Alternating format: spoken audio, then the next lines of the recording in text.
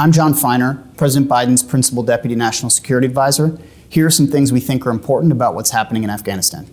First, President Biden has been clear for a long time that the United States went to Afghanistan to get the people who attacked us on 9/11. We accomplished that mission many years ago. President Biden has also been clear that we inherited an agreement that the previous administration made that required a very difficult choice. On the one hand, the president had the choice of increasing the number of U.S. troops in Afghanistan after May 1st and going back to war with the Taliban, a decision that would have required significant combat and American casualties.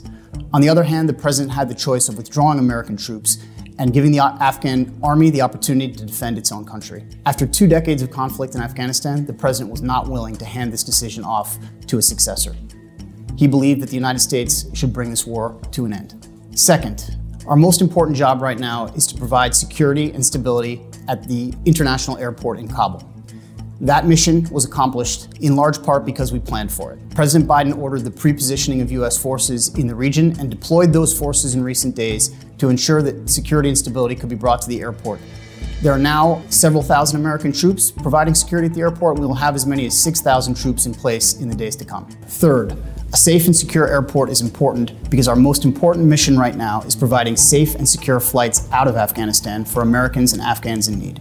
Already, the United States has brought 2,000 special immigrant visa applicants directly to the United States. We have temporary housing and facilities for up to 22,000 more Afghans in the United States, and we are working to get as many of these vulnerable Afghans and American citizens out of Afghanistan as quickly as possible in the days ahead.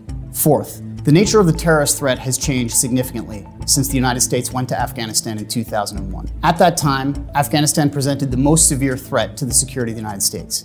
2 decades later, there are a range of countries that threaten the United States from the perspective of terrorism, and the United States addresses that threat without significant troop numbers in those countries. We have developed an over-the-horizon capability to deal with the terrorist threat in Afghanistan as it exists today. Fifth, the United States is deeply concerned about the plight of women and girls in Afghanistan. We will use every tool at our disposal, political, economic, diplomatic tools, in order to sustain the gains that women and girls have made over the last 2 decades. And any future government of Afghanistan will be held accountable for how they address this important issue.